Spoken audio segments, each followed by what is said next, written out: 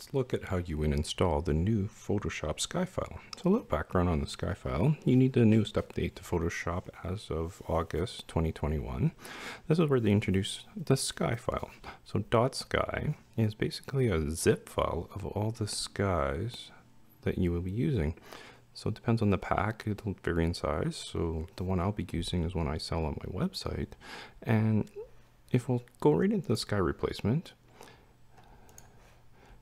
and it's going to here with this given exterior was a really blah day, so give it a minute or less and it'll fill in what it thinks is the sky. And we're just using the default Photoshop one.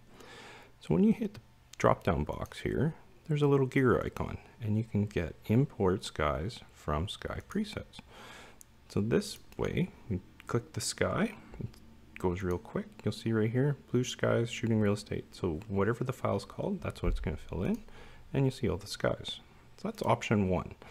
We're going to delete that. That's one way. There's actually an easier way to do it. So I'm just going to cancel out of here. Now we don't have any sky file. Here we have our download of our file. And all we're going to do is just drag and drop it into Windows. If you don't have a window open or a image open, you can just drag it and drop it on the title bar. So now we go edit, sky replacement, give it a sec, it's going to find the sky again, and you'll find this is much easier. People love drag and drop. So down here we got all the blue skies. Pick the sky you like that fits the best, and it's as easy as that. The drag and drop method, you have a sky file, you have one file to remember. If you get a new computer, you have a second computer, you need the blue skies for editing on that or for your team. You just share that file with everybody. They drag and drop into Photoshop and you got the same skies.